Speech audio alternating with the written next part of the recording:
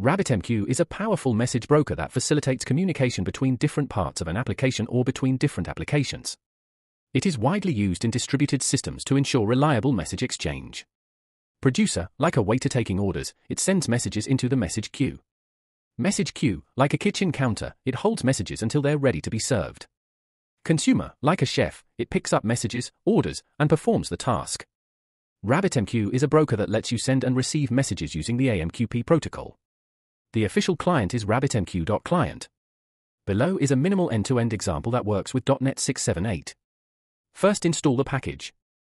.NET add package RabbitMQ.client. Second, coding for producer.